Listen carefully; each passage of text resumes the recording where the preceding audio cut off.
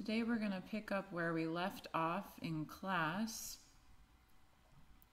We had done Chapter 2, Section 1. We introduced the concept of sets, and we looked at some specific sets of numbers like natural numbers and whole numbers and rational numbers and irrational numbers. And we also talked about what it means to find the cardinality of a set, which means the number of elements in a set, if you recall. And we introduced the idea of subsets and when sets are equal. So we're going to continue there. One of the ways we're going to be working with sets is by drawing Venn diagrams. We're going to find something called the complement of a set.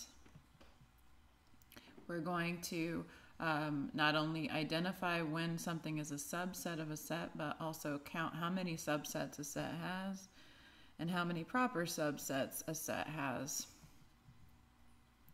So when we're working with sets, we draw pictures of them called Venn diagrams. And when we do that, we have to kind of agree on what the universal set is, on what's the scope of our of possibility that we're discussing, and we denote this universal set as U. Now you might wonder where the name Venn diagrams comes from.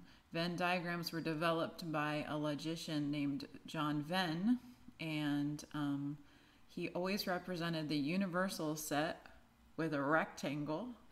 And then the sets within the universal set are circles. So a very simple Venn diagram that has exactly one set depicted in it would be this one. You see U for the universal set, and you see the circle A for some other set within the set U. So for example, let's suppose that our universe of possibilities includes the elements 1, 2, 3, 4, and 5. So that's our universal set. Then maybe the set A could be the odd natural numbers less than 6. So which elements of U fit that description? And I'm going to pull up if I can, pull up my chat box here. So go ahead and type into the chat box, if you would, which elements of U are odd natural numbers that are less than 6.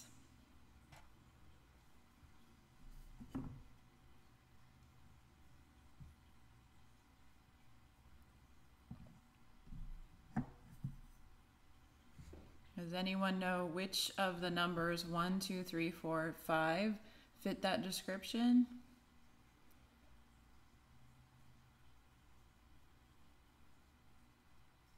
Very good. 1, 3, and 5 fit that description. Good. So I'm going to put the elements 1, 3, and 5 in the circle that represents A. And now which elements remain that are not in A? They're in our universal set U, but they're not in A. Which ones are left?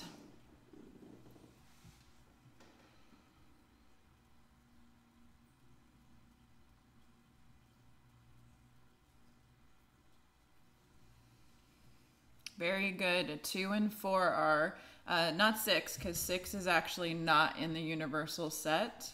If you notice, the universal set only goes up to 5, but 2 and 4 are, right? So I'm going to put 2 and 4 on the outside of A.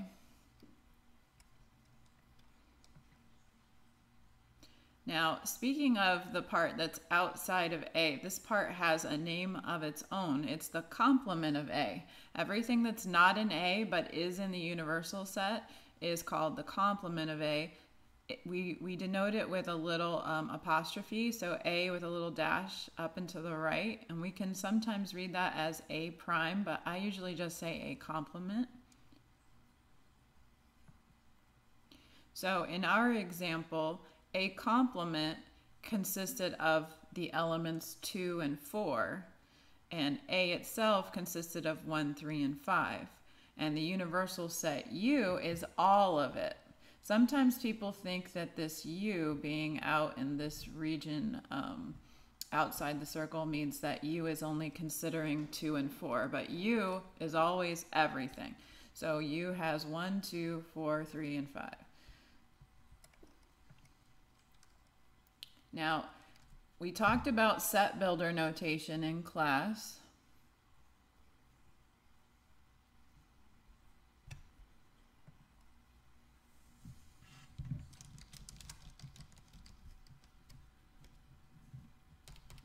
I'm just getting a message from a student. I'm going to respond really quick before I continue.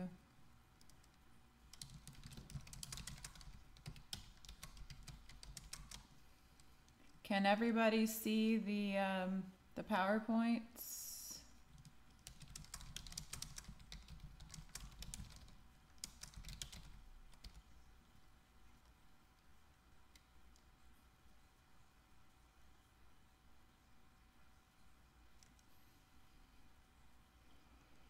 Okay, Kira can see it. That's good.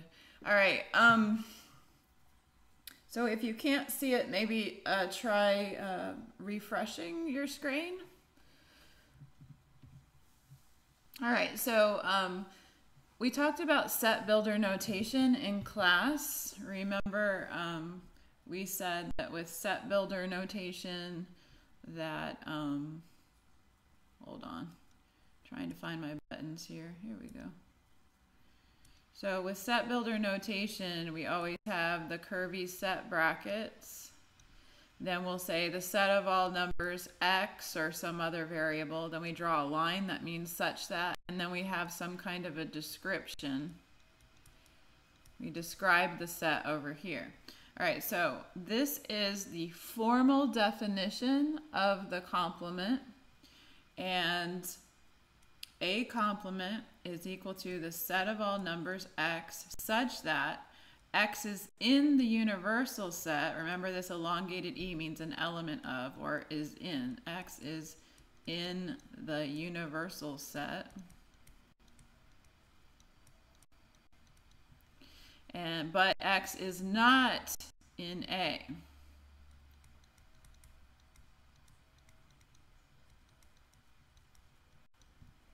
Okay, so A complement means it's in our universe of possibilities, but it's not in the set A.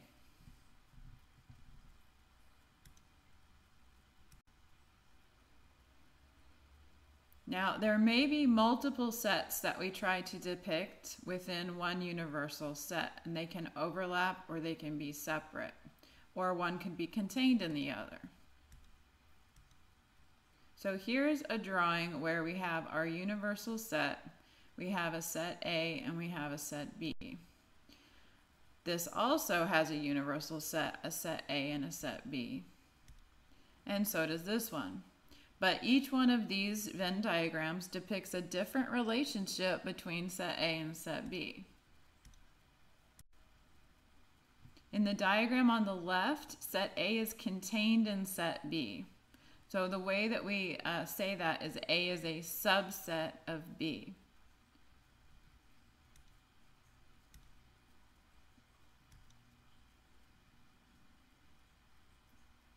In that case, the set A is completely contained within the set B. The notation for that we saw in that little video in the last class. Remember, contained in starts with a C. And we use an elongated C to show that one set is contained in the other. We have the line underneath that to show that it's possible that the two sets are actually equal. So this is the symbol for a subset. Anything that's contained in or possibly equal to the other set is a subset. So A is a subset of B is written in this way.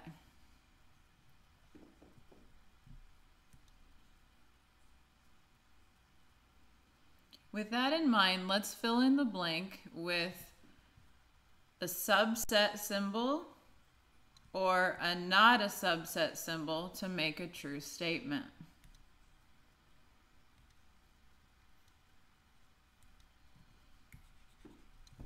So looking at part A, guys, which one do you think is true?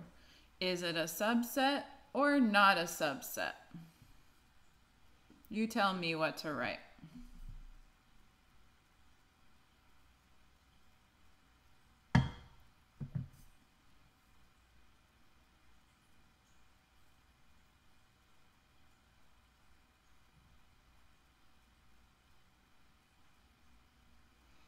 Okay. You say not a subset. Why is it not a subset? Well, let's just draw a picture just to make it clear. You're right, it is definitely not a subset. One is not contained in the other.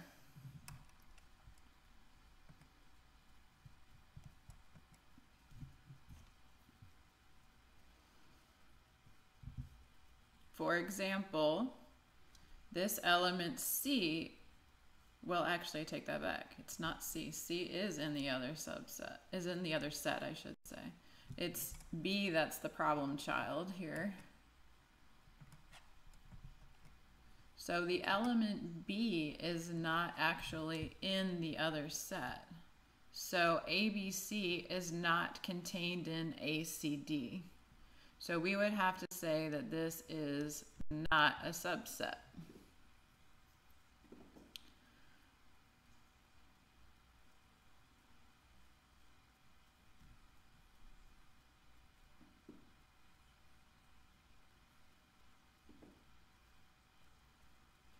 Now, notice the direction here matters. It's just like the less than and greater than symbols that we use. So, for example, it would be true to say that 4 is less than 5, but it would be false to say that 5, well, let me turn it the other way. Hold on. It would be false to say that 4 is greater than 5.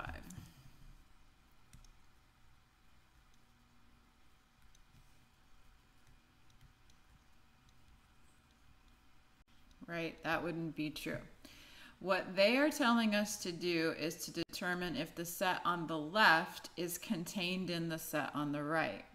So actually, the fact that D is not in the set on the left is not an issue because it's possible for this set. For example, I could have had the set A, B, C, D, and then ABC would have been a subset, right? It would have been okay that D, this extra letter, was in there as long as the set on the left had only elements that were in the other set. This would be true. Okay, so it's not the D that's the problem. The problem is the B, that the set on the right doesn't have the B in it. Okay, so how about, well, let me draw, before we move on to part B, let me draw a little picture of what we just saw. So if we were to draw, if this is, let's call the set ABC, we'll call it capital A, and the set ACD, we'll call it capital B. So I'm going to draw a picture, a Venn diagram of set A and set B. And here's my universal set U, whatever that is. All right, so A contains A, B, and C. And B contains A, C, and D. So they both contain the elements A and C.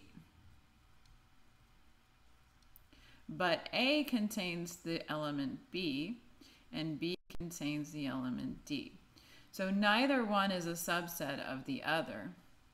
In other words, there's no way we could draw the picture like A inside of B, which is what we're wanting if it's a subset, because A contains this element B, and where would we write it? We can't write it outside of A. So if we have one circle inside the other, there's no place to put B. So B is the problem there.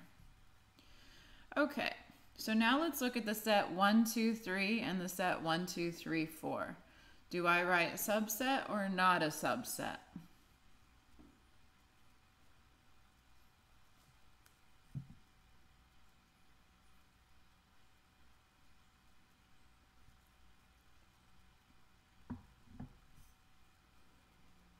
Yes, it is a subset because 1 is an element of the set on the right, 2 is an element of the set on the right, and 3 is an element of the set on the right. So this set 1, 2, 3 is contained in the set 1, 2, 3, 4. All right, so you could actually draw, I'm going to draw it two different ways just so you can see that when we draw Venn diagrams, we have a variety of options. When you know nothing about the relationship between the two sets, it's, and let me give them different names. Let's call this set D, C, and D.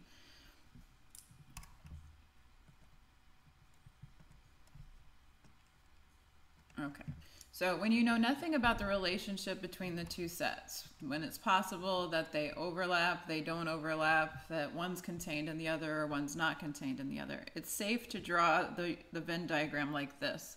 You'll always have a place to put everything. So for example here, 1, 2, and 3 need to go into C, and 1, 2, 3, and 4 need to go into D, which means that 1, 2, and 3 are in both C and D, so they're in the middle part here. So actually, I need to make that bigger because I just don't even have room to draw that. Let's see. Let's make that a little bigger.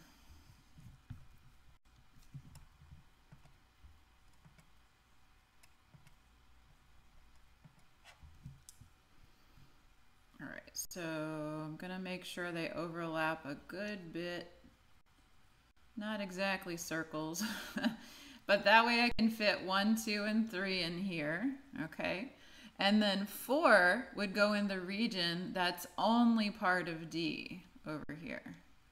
So we have a place to put everything, okay? But that's not the only way that one could have been drawn. Notice there's no elements of C that aren't in the overlapping part with D. That's because C is a subset of D. So another person might have drawn them in this way, putting C, which has 1, 2, and 3 in it, and then putting D, a bigger set that C is contained in, with only that extra 4 outside. So these would be both perfectly valid Venn diagrams.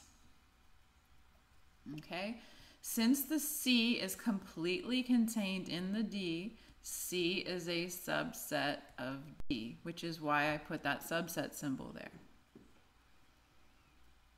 Okay, are there any questions so far or anything you'd like me to repeat? Because if there are, you can type them into the chat bar. I'm trying to keep an eye on the chat as I go. All right, I'm going to check too on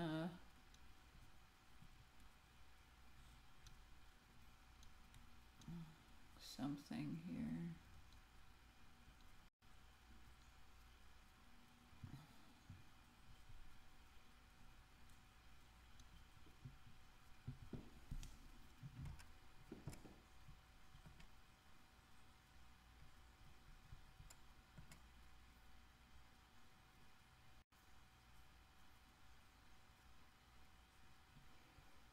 Okay. If anyone is finding that their screen is a little blurry, on your end there should be a way to select 360 to get the screen to be a little less blurry, just to let you know. Okay, it looks like everything's streaming okay, so I'm going to continue.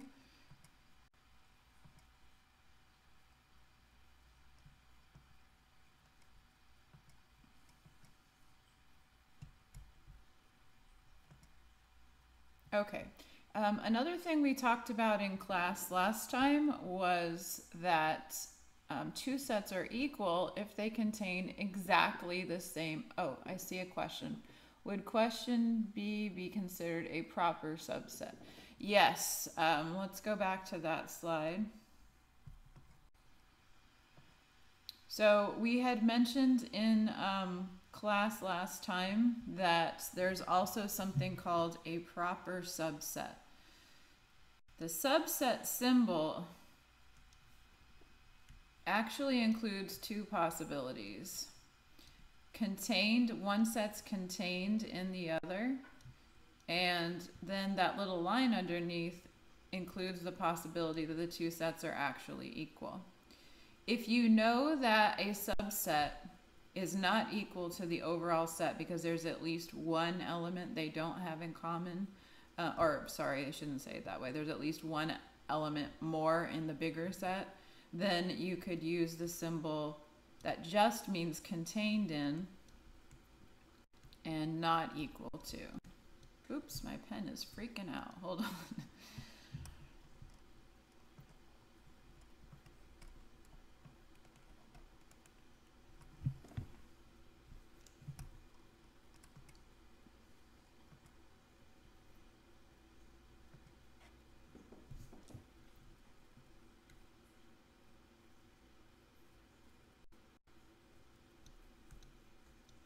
Okay, so this symbol on the top, this is the symbol for a subset.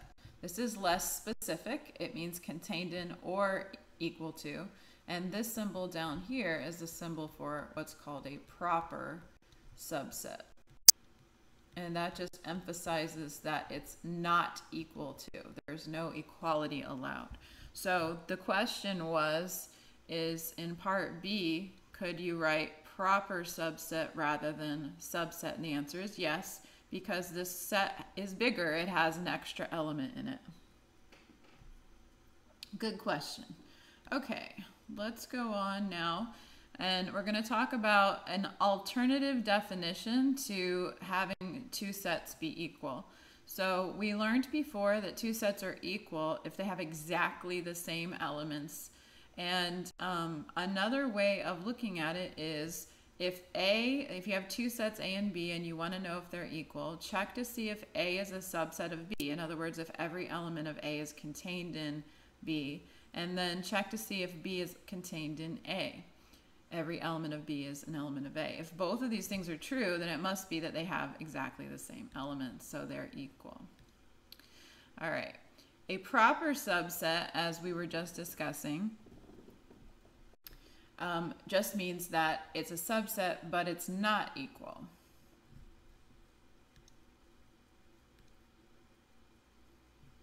All right, so there's going to be problems in your homework where you're asked, and on your tests, where you're asked to decide if it's a subset, a proper subset, or both.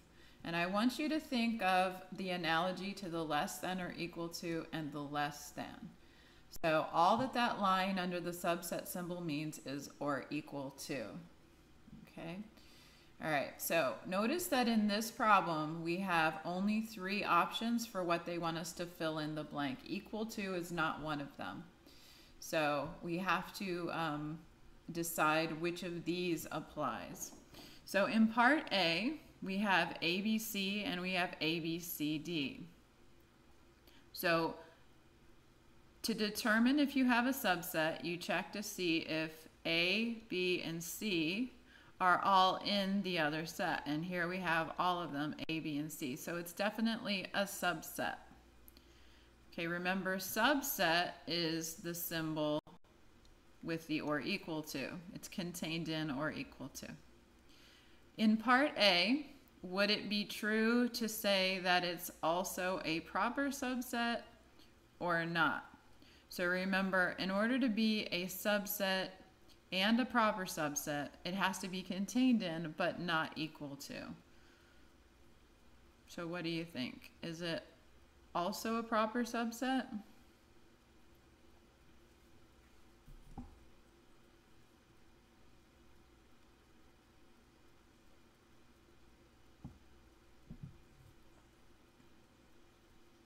Yeah, it's both a subset and a proper subset because the D means that these two are not equal. Okay? All right, so very good. So the answer would be both. Both a subset and a proper subset. How about part B? First, is it a subset? So is the 1 in here? Yes. Is the 2 in here? Yes. Is the 3 in here? Yes. Is the 4 in here? Yes. This is a subset. Okay, is it a proper subset, part B?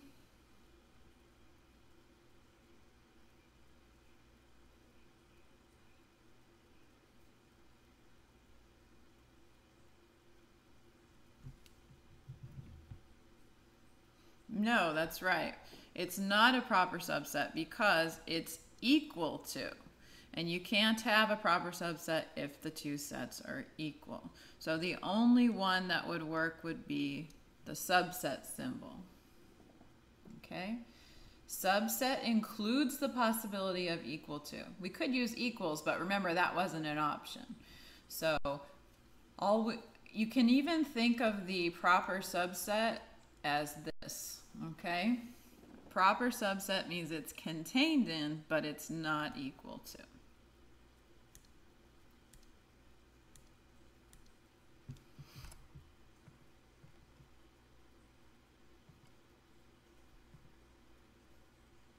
Now, notice that if you have a proper subset, that it has to be a subset, but not the other way around. In other words, if you have a subset, it's not necessarily a proper subset because it could be equal to.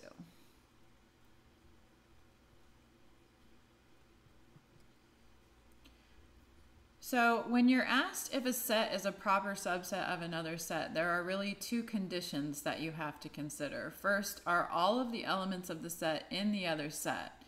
If so, then you definitely have a subset. If not, then the set is neither a subset nor a proper subset, and you can stop. Then you have to check if the set is a subset. You have to ask yourself, are the two sets equal? If they are equal, then the set is a subset of itself, but it's not a proper subset. But if they're not equal, then it's both a subset and a proper subset of the other set.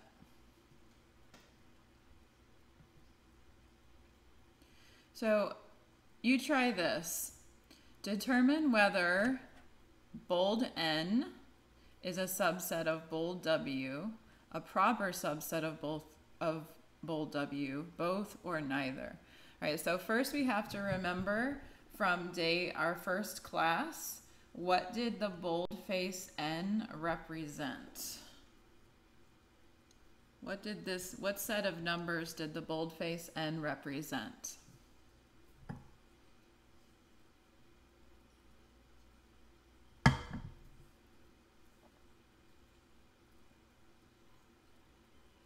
Anyone remember? What was that set called? It starts with an N. That's where it gets its symbol from. Good, the natural numbers. The natural numbers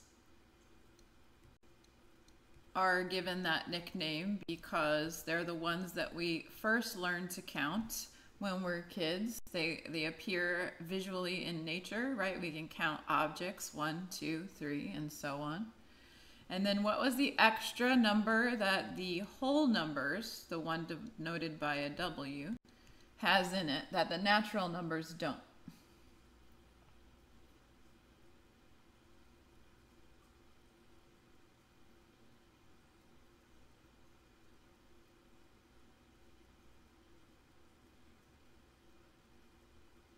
There's only one extra number that the whole numbers have that the natural numbers don't. Very good, 0.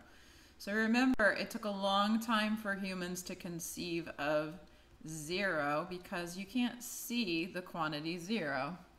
So in that sense, it wasn't natural to us. So when we add that to the set, we give it the nickname, the whole numbers. All right, so now what are we being asked? We're being asked whether N is a subset of W. I'm going to write these down in symbols. So N being a subset of W would look like this. Whether N is a proper subset of W. Okay. Or both or neither. All right, so let's look at subset. So in order to be a subset, that means that the set is contained, the natural numbers would be contained in W and possibly equal to W. So if you look at the set of natural numbers, it starts with the number 1, which is in W, 2, which is in W, 3, which is in W, and it continues on in that way. So it would be true to say that the natural numbers are a subset of the whole numbers. Yes? But is the set of natural numbers, is it a proper subset of the whole numbers? So the only way it would not be a proper subset is if it's actually equal. So I'm just going to write down, is the set of natural numbers actually equal to the set of whole numbers?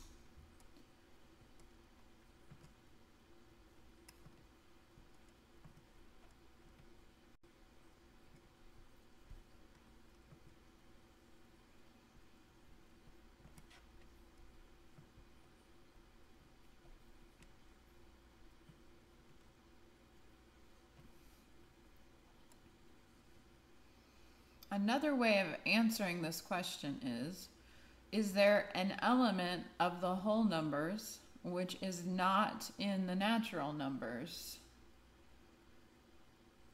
Because if there is, then they're definitely not equal, right? Yeah, that's right. It's a proper subset. It's not equal, and it's because of the number 0. So because we have the number 0 there, that's in the whole numbers but not in the natural numbers, then we know that the two sets cannot be equal. And if they're not equal, then it is true to say that it is a proper subset. It's true that it's a subset, but it's also true that it's a proper subset. So that means the answer here is both. Okay?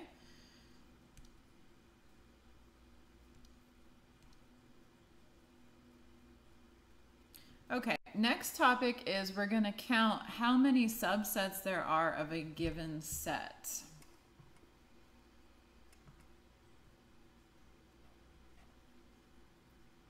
We're going to start with a really tiny set and figure out how many subsets there are of this set, and then we're going to try and look at a slightly larger set, and then we're going to try to make a generalization about how many subsets any given set would have. So the set that we're going to analyze first is the set containing exactly two elements, A and B. And the method that we're going to use for determining the subsets of the set AB is we're going to make what's called a tree diagram. So to make a tree diagram, you want to have a column that asks the question, is A an element of the subset? And a column that asks the question, is B an element of the subset? The answer to each of these questions is either yes or no. So you start by making a little dot and you make two branches under the column of A is an element of the subset. Yes is one possibility, no is another. Now, regardless of whether A is in our subset, B can either be in it or not be in it. So we're going to draw branches coming out from yes, and we're going to say, okay, let's suppose A is in our subset, then we have two possibilities. Either B is or B isn't in our subset. And then let's suppose that A is not in our subset. We still have two possibilities. Either B is or B isn't in our subset. This tree diagram is listing all the possible outcomes for constructing subsets of the set we started with. Each branch represents a different outcome. So, for example, working backwards, by the way, reading these tree diagrams is easier in reverse. So if you want to figure out what scenario this top branch represents, working backwards to the beginning, you see that this branch that terminates here represents the case where both B and A are in the subset. So one subset is the set itself, AB. Now let's use a different color and we're going to look at the next branch. The next branch ends here. Following it back to the beginning, we have that B is not an element of the subset, but A is. So that would be just the subset containing A. This next branch, reading it backwards, starting here, it's going to go through yes and then no. So this represents the scenario that B is in the subset, but A is not. So that's just the subset with just B in it. And then the last branch, well, what do you think that represents? Can anyone tell me what subset we are going to get when you have no and no?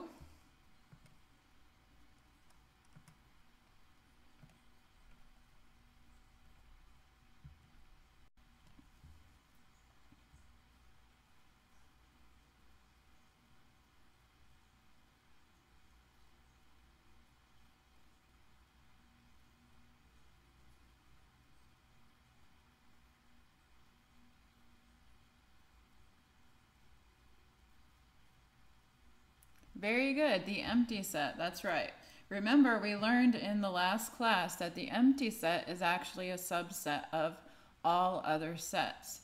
So we would expect that if we're using this, if I'm telling you that this tree diagram method is a way of listing out all possible subsets, one of the branches should represent the empty set, and it does. So what we see here is that there are 4 subsets of the set AB. There's the subset which is equal to the original set AB itself. There's the subset containing A, there's the subset that just contains B, and then there's the subset that contains neither one of the elements, the empty set. So if I asked you how many subsets are there of the set AB, you would say there's 4 subsets.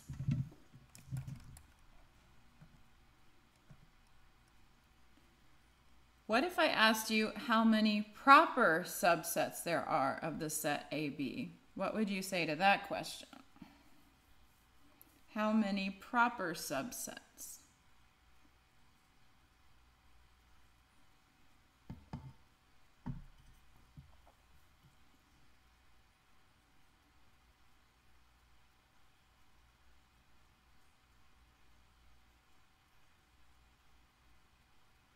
Very good. There's 3 proper subsets because remember, proper just means it doesn't equal the original set. So to count the proper subsets is just a matter of eliminating the one that's equal to the original set. So these 3 down here, those are your proper subsets. They're not equal to the original set. Okay. List all the proper subsets of the set 3, 6, 9. So what I'd like you to do is, at home, really quick, jot down what you think are the proper subsets of the set 3, 6, 9. You can use a tree diagram, but you don't have to. You can just try and list them in some organized way. And then I'm going to show you how you can do it using a tree diagram.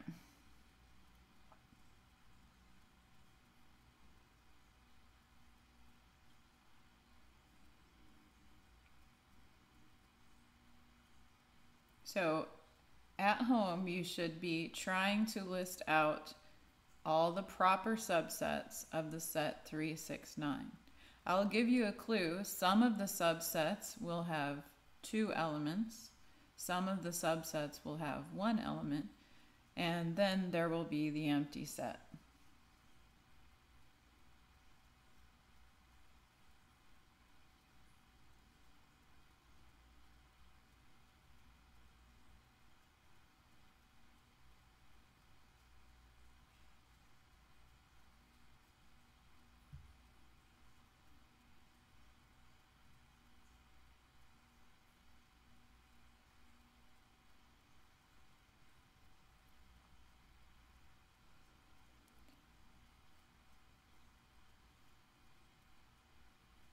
It's okay to take a guess. The only thing that's not okay is just to not do anything, because at least if you take a guess, you know if your instincts are correct or not, and then you can work, if they're not correct, you can work towards correcting them. You'll know where you went wrong, but if you just don't even try, then you're not going to know, what your own instincts are and how to correct them.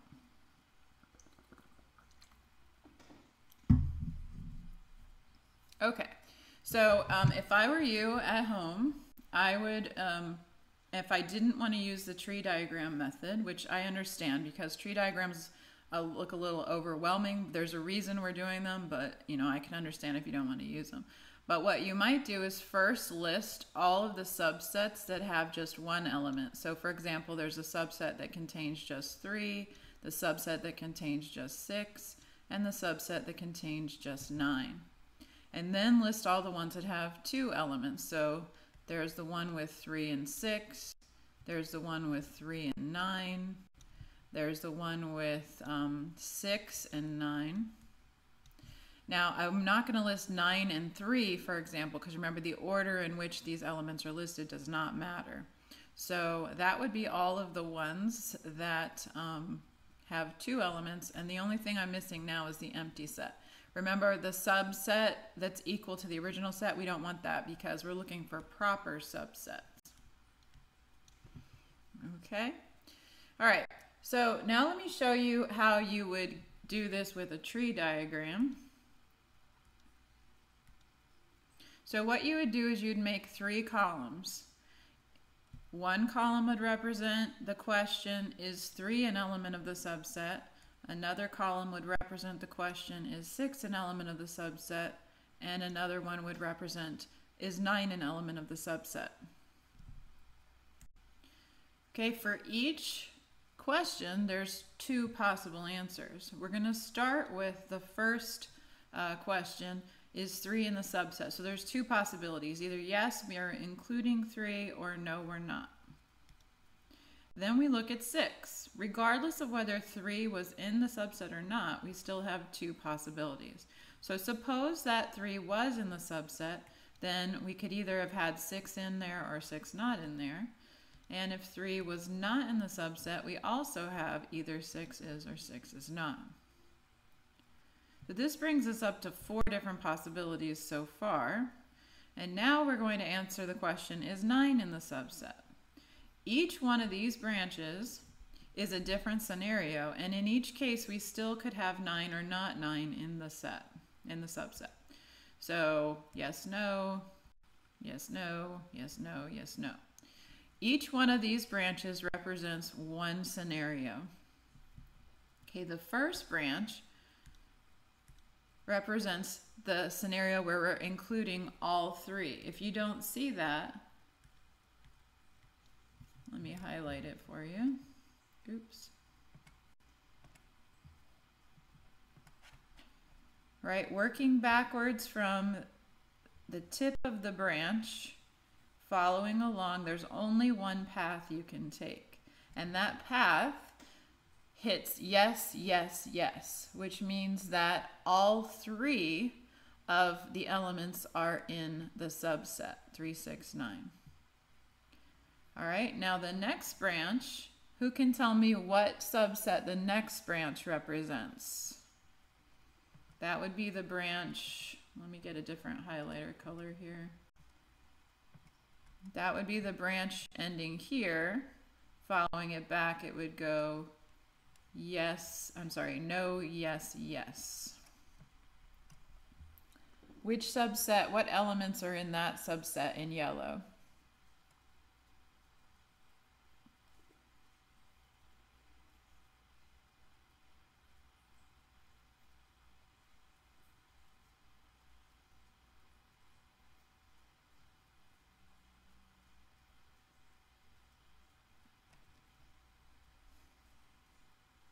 You see the branch in yellow that goes through yes, yes, and no? Which elements are in that subset represented by that branch?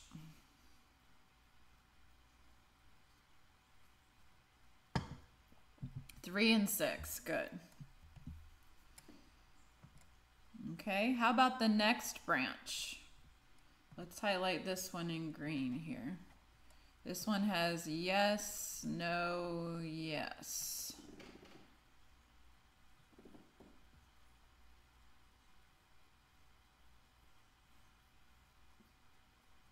yes, no, yes. Remember, look at the, look above the branch to see what it's supposed to be including. What's going on here? Come on.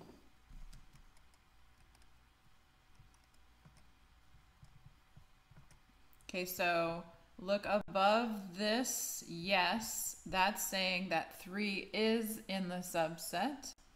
Look above this, no, that's saying 6 is not in the subset. Look above this, yes, that's saying that 9 is in the subset. So good, Gabby and Olivia and forget who has that screen name. Hold on.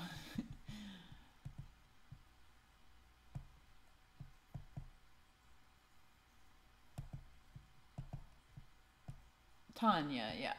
Gabby and Olivia and Tanya, you got 3 and 9. That's correct. Okay, how about give yourself a minute, those of you who have not done so already. I want you to look through these branches and jot down which of these subsets are represented by each of the branches.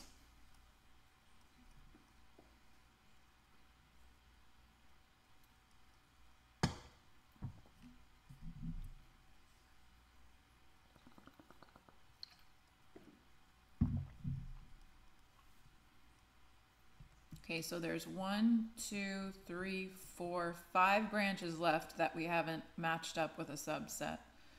So jot down what each of those you think it is.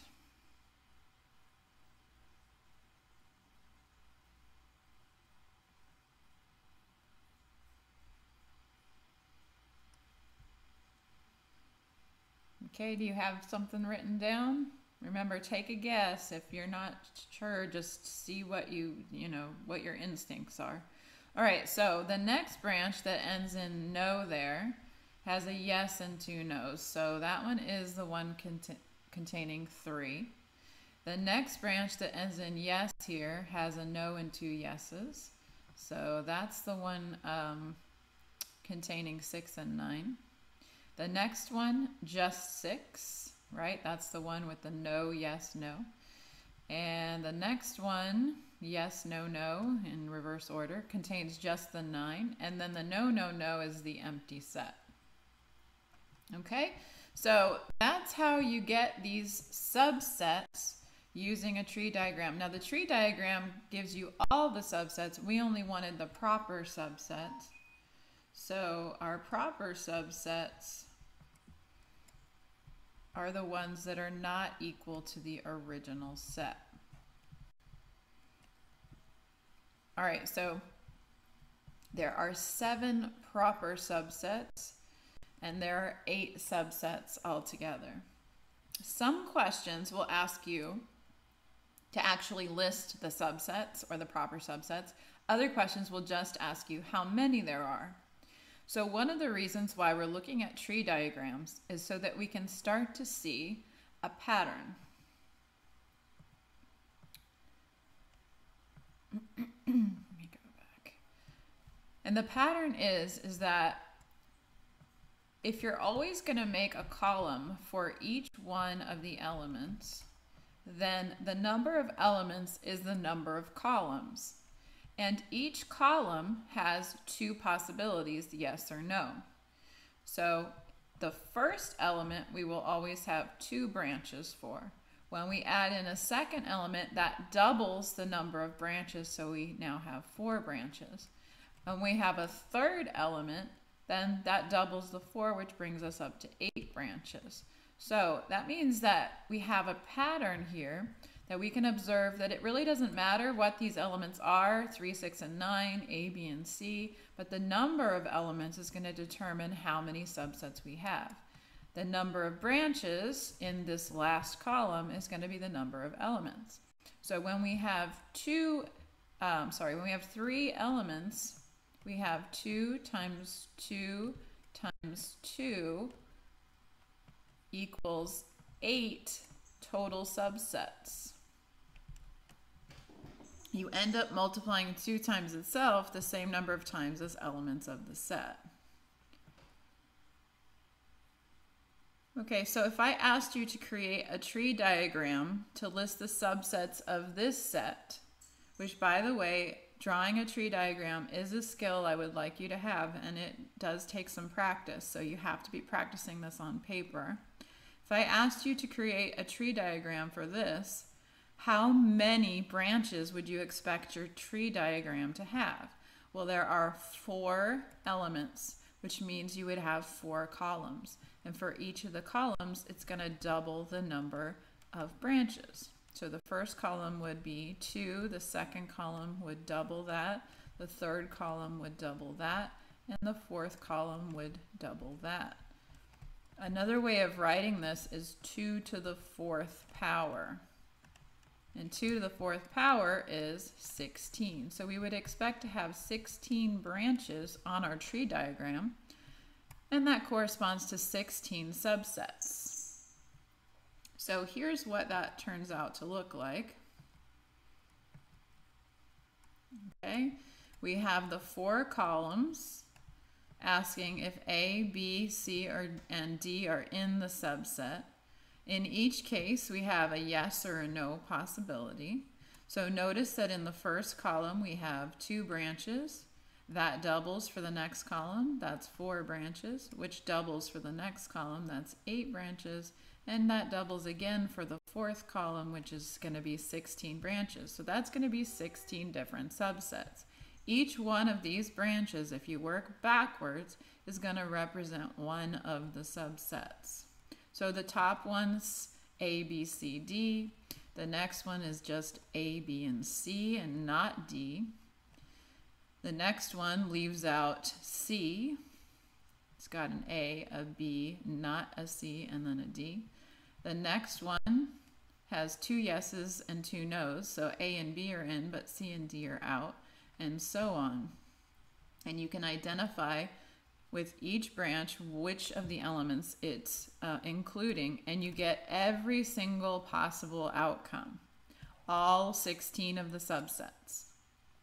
And how many of these are proper subsets?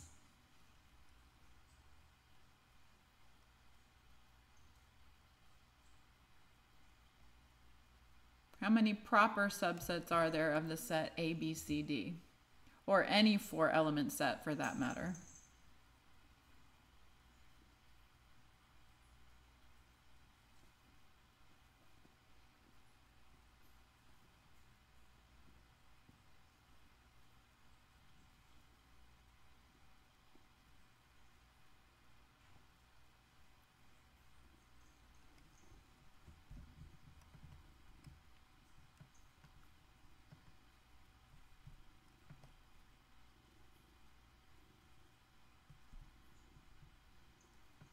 Very good, 15, that's right. You can take the number of subsets, which is 16, and just subtract 1 from it, and you're going to get the number of proper subsets.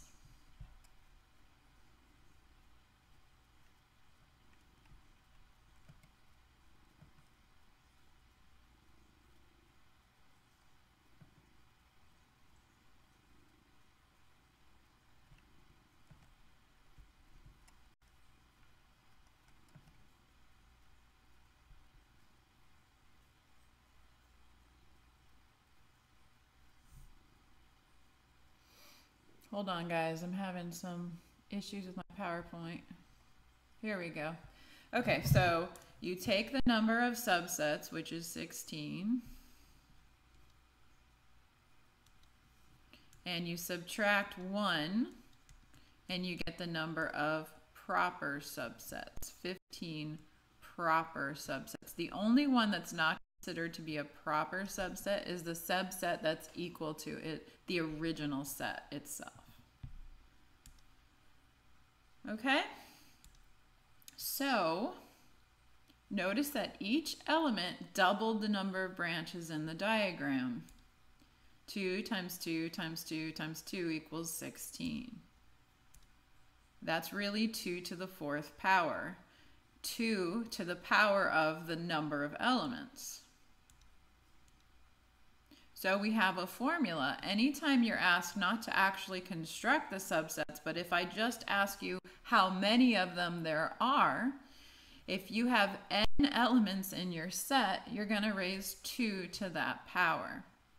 So for example, if I look at the set containing A, B, and C, and I want to know how many subsets there are, I would say 2 to the third power because there's 3 elements in the set, and that would be 8. If I wanted to know the proper subsets, however, we have to leave off the subset that's equal to the original set. So you have to subtract 1 from that. 2 to the third minus 1 is 8 minus 1, which is 7. So this is how you calculate the number of subsets and the number of proper subsets.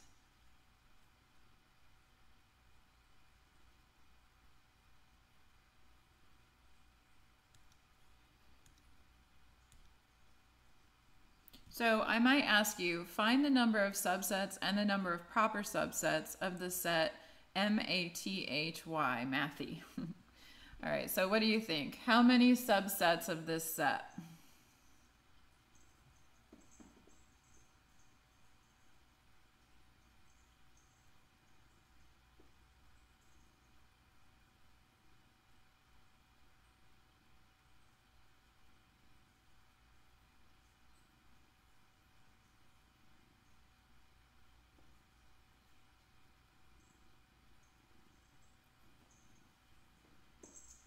So to answer the question, how many subsets of this set, you have to focus in on the number of elements or the cardinality of the set.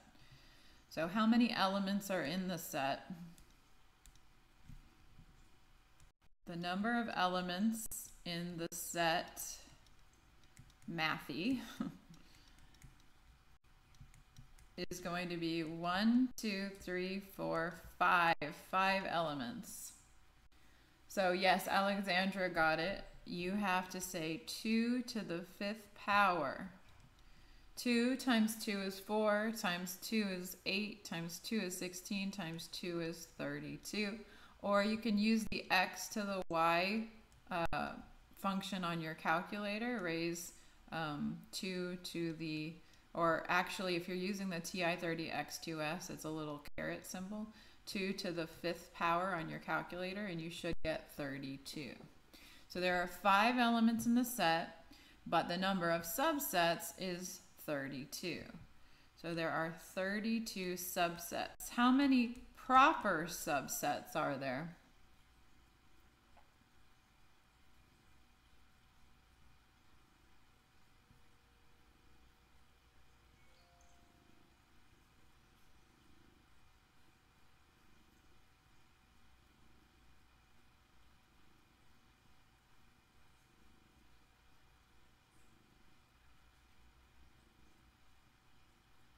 Very good, 31, good.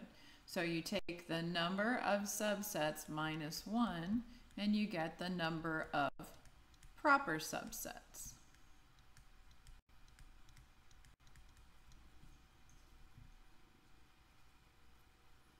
Okay.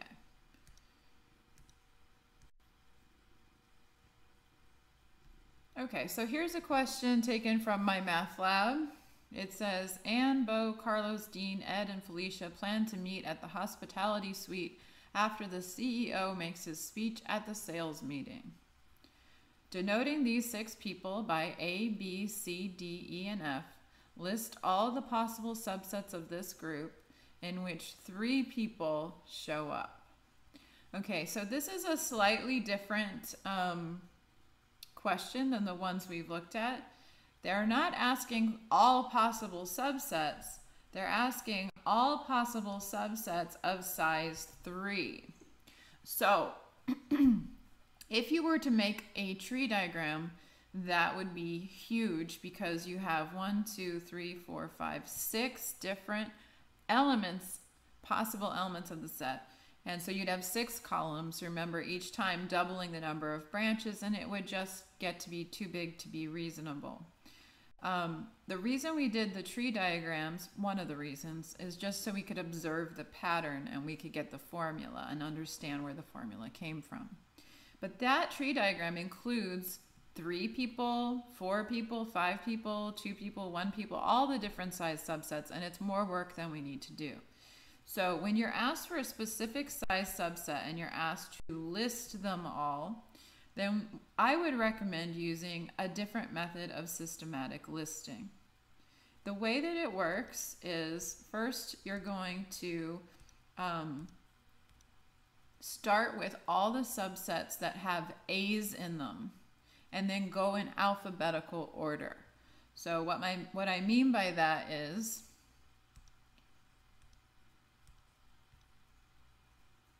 I'm going to list all the subsets of 3 people that have an AB, an AC, an AD, an AE, or an AF in them. So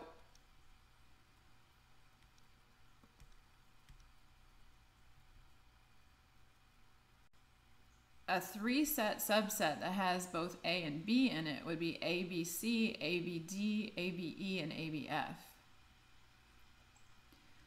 A 3-set subset that has A and C in it would be ACD, ACE, or ACF. Notice that I did not include ABC because I'm keeping them in alphabetical order. This ensures that I include everything and never repeat. So when I move on to AD, I'm not going to include ABD and I'm not going to include ACD. Those have letters that come before D. I'm only going to include AD and then letters after D. So ADE and ADF. And then for AE, I have AEF.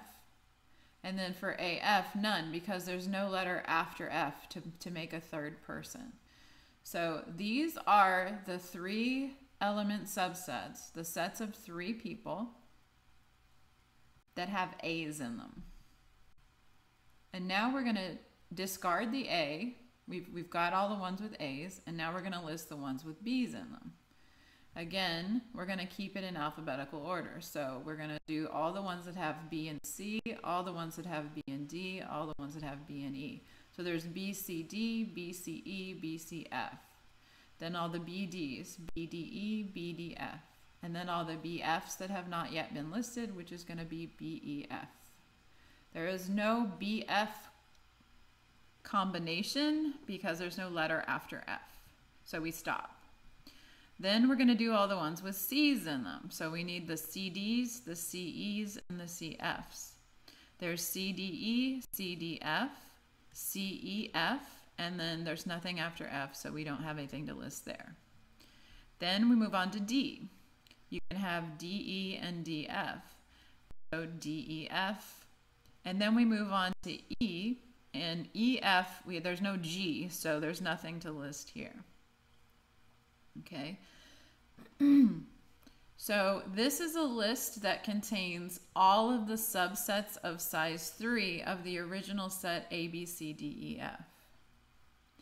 In the counting methods chapter, we're going to revisit the systematic listing method, and then we're also going to look at a formula for counting these.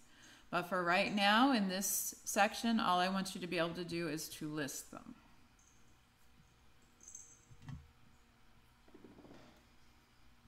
Okay, is there any question about this part or anything you'd like me to repeat?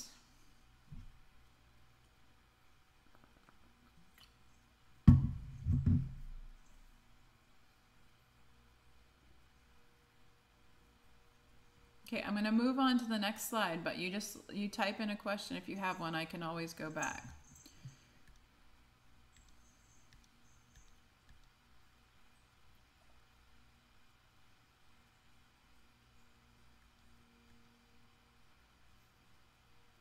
By the way, in my math lab, this would be a multiple choice question, and this would be the option that you would select.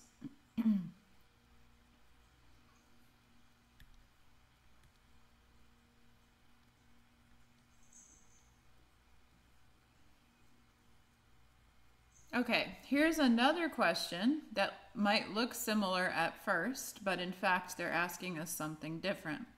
It says, Anne, Bo, Carlos, Dean, Ed, and Felicia plan to meet at the hospitality suite after the CEO makes his speech at the sales meeting.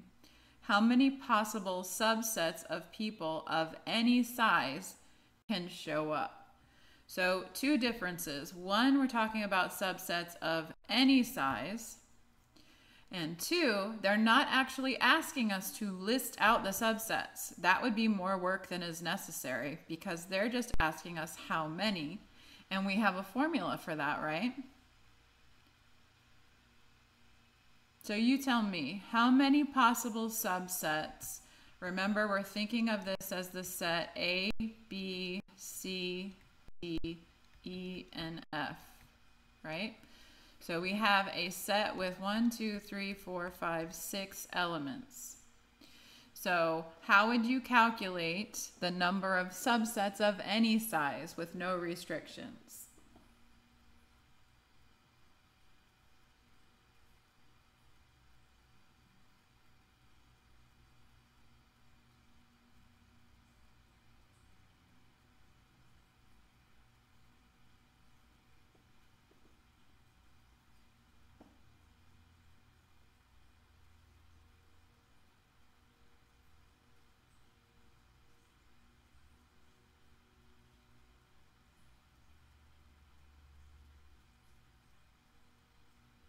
Anyone have any ideas? Good guess. It has to do with the number 6, but it's not 6 to the 6th power. Remember, think of the tree diagram. It doubles every element of the set makes it double. So it's 2 times 2 times 2 times 2 times 2 times 2, or 2 to the 6th power. Not 6 to the 6th, but 2 to the 6th. Which, yes, Alexandra, that's right. That equals 64. Okay? So when you're asked how many, this is a much shorter problem than when you're asked to actually list the subsets.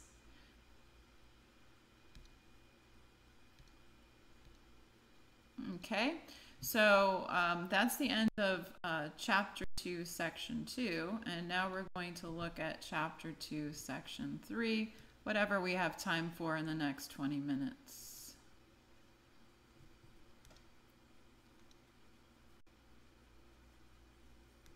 Okay, Chapter 2, Section 3, we start to get into set operations, which,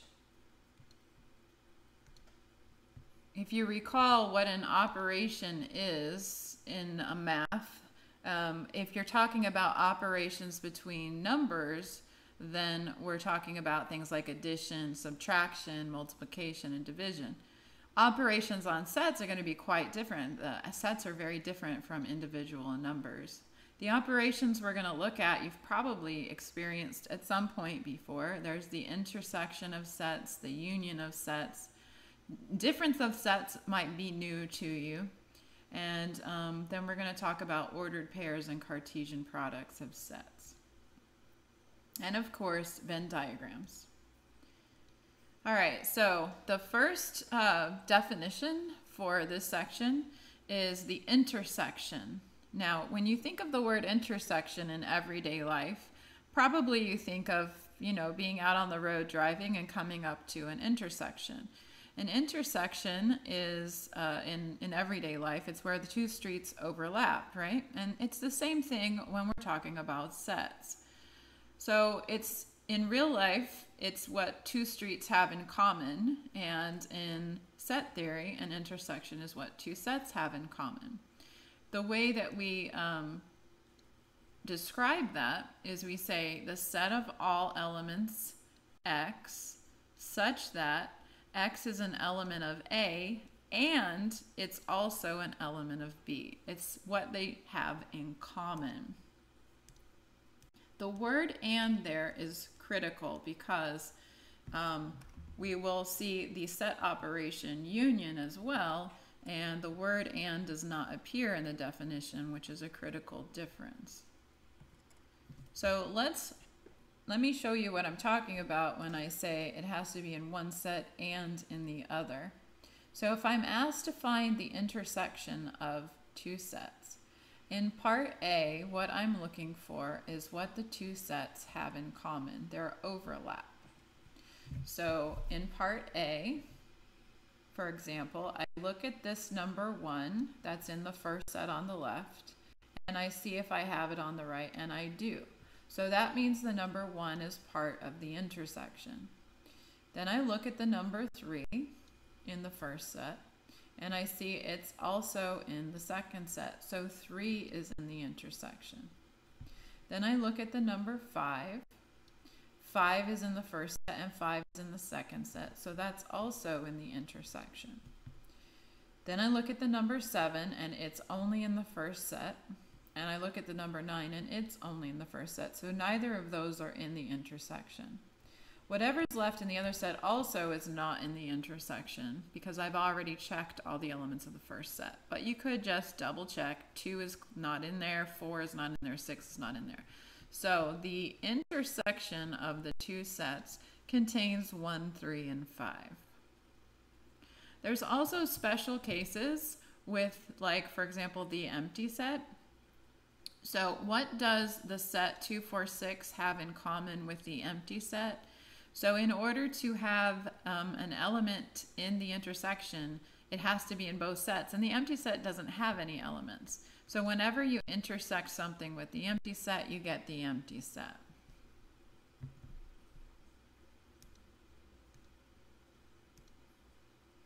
Now let's talk about union. The union of two sets. I always say it's like a marriage between the two sets. So the two sets are being united, right? And I always think of, God, what was that? There was a TV show in like the 60s or 70s or something where the two families, the man and the woman got married and they had a bunch, they each already had a bunch of kids, and so they all became one big family. What was that? Anyone remember the name of that show? The Brady Bunch? Yeah, so it's like the Brady Bunch. So we're going to take A and B and join them together, and anyone who's in family A is, and anyone who's in family B is all put together into one big happy family. Okay, so the definition of union is the set of all numbers x such that x is an element of A or x is an element of B. It could be an A or B, or both, by the way. Oh, yep, Brady Bunch, thank you. It could be an A or B or both, and it's still going to be in the union. We're putting the whole thing together into one big set. So for example, if we have 1, 3, 5, 7, and 9 union with 1, 2, 3, 4, 5, 6, then it's good to be organized about it. So it would be a good idea to go maybe in numerical order, but you can do it however you want. The order doesn't really matter. It's just a way of being organized. But I'm going to put the number 1 in here, the number 2 in here, even though 2 is only in the set on the right, that's okay. The number 3 is in both sets, but it's still in the union of the two sets. The number 4 is only in that one, but still in the union. The number 5 is in both, but still in the union. Anything that I see in either set is going to be in the union. 7 and 9 also there. Okay, so just make sure you got everything. So we have 1, 2, 3, 4, 5, 6, 7, 9 in the new set. How about 2, 4, 6 union with the empty set? What do you think that would be?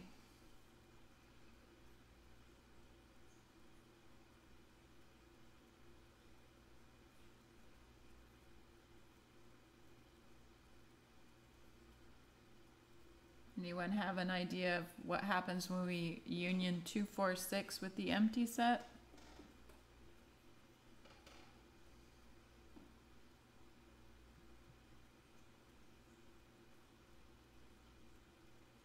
Yep, 2, 4, 6. Very good, Kira. So you're putting everything together into one big set, but the empty set has nothing to contribute. So you're just going to get 2, 4, 6.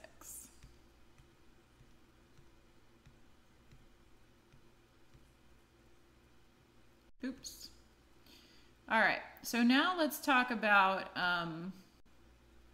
Venn diagram representations of union and intersection.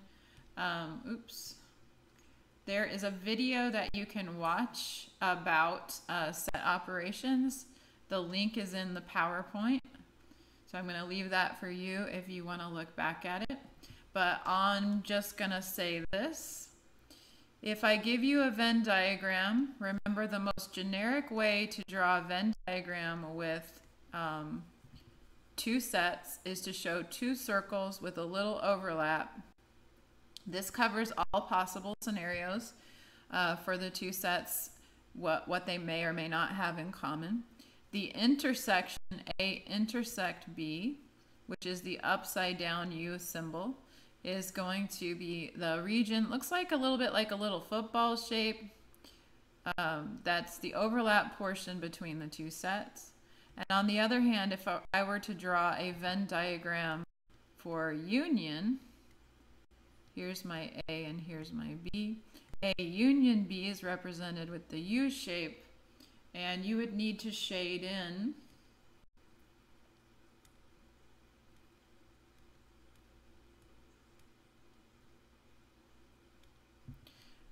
everything that's in A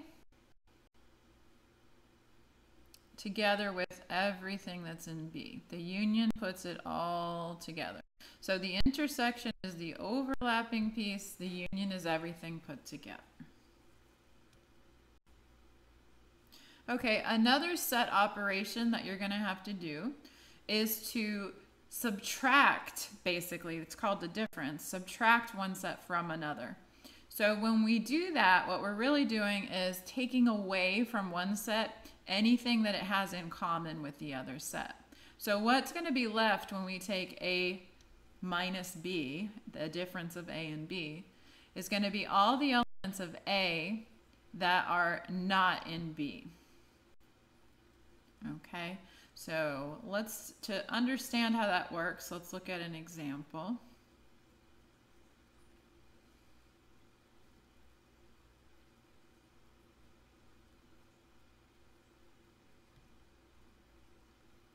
Oh, I don't want to do that one yet. We'll come back to that one. Let me write one down here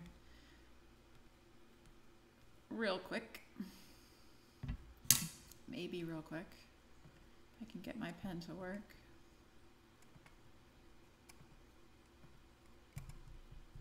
Okay, so let's say that I have a set ABC, and I want to take the difference of that set and the set BC.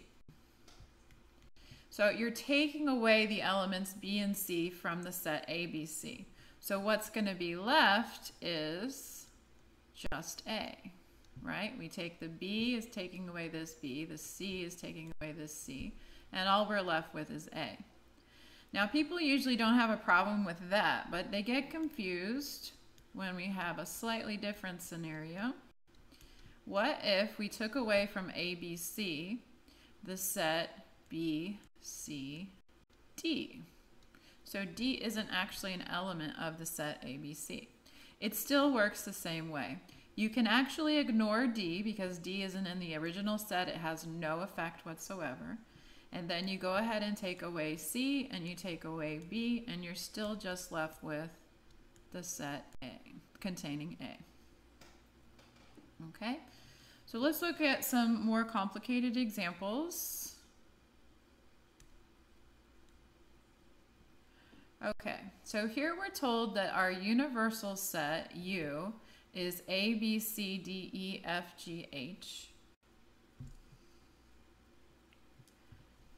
And then we have some sets within U. A equals A, B, C, E, H. B equals C, E, G. And C equals A, C, D, G, E. And in part A, we're asked to find A take away B. So the way that I work this out, so I write down the problem, A take away B. And then I actually write down the elements that each of these represent. So A was the set containing A, B, C, E, and H. And I'm taking away from that the set B, which is C, E, and G. If your video starts to look blurry, you might need to, on your end, change to the setting 360.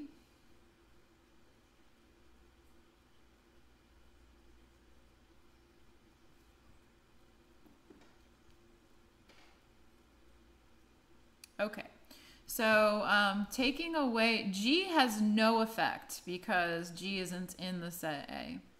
But we're going to take away E and we're going to take away C. So that's going to leave A, B, and H. So that's the difference between A and B. How do you feel about that one?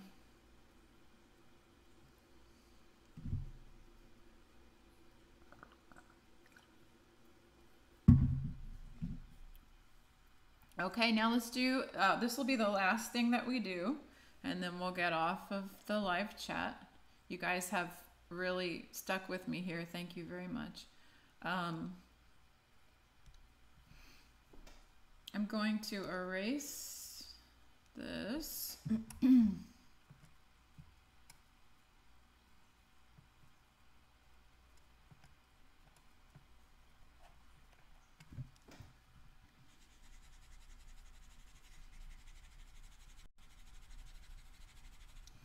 Okay, now once again, no matter how complicated the expression gets, you just write it down and then replace the name of the set with what's actually in the set and just keep working on it. I want to remind you, okay, this symbol is the difference. That's where you're taking one set away from the other. This symbol is union. And this symbol here, the little dash, is complement, meaning everything that's not in the set. All right, so when you're working a problem that has more than one set operation, it's kind of like kind of like order of operations with regular numbers, in the sense that you're going to work inside the parentheses first, and then the complement symbol is kind of like an exponent. It comes before any union or intersection. Okay, so you're going to work inside of parentheses. And then you're going to work any complements of individual sets. And then you're going to do any unions and intersections from left to right. Okay, so in this case, I'm going to focus in on the parentheses first. So in the parentheses, we have B, which contains C, E, and G. And we're taking away from that the set A, which contains A, B, C, E, and H. And I'm not gonna write what C is yet. I'll do that in a minute. All right, so let's perform this set operation of taking the difference. Remember the A and the B and the H, these have no effect on the difference because the first set doesn't contain them. But the C and the E are going to be removed. And so what we're left with in the parentheses is really just the set containing G. Okay, and then now we need to union that with C complement. Now remember, you do the complement first. So let's write down what C is. C is the set containing A, C, D, G, and E. Well, we want the complement of that. And complement means everything that's in the universal set, but not in that set. So basically all you have to do is look back at your set U, your universal set, which represents everything under discussion, and remove from it the A, C, D, G, and E. So I'm going to cross off A, C, D, G, and E. And whatever's left is what's not in the set C. So we have G together with, and then whatever's left in U, which is going to be B, F, and H. You with me so far? So the complement of C is BFH, all the letters that were not in C. And now the last thing we have to do is to find the union. And union means put everything together into one big set. So we're going to have B, we're going to have G, we're going to have F, and we're going to have H, all together in one big set.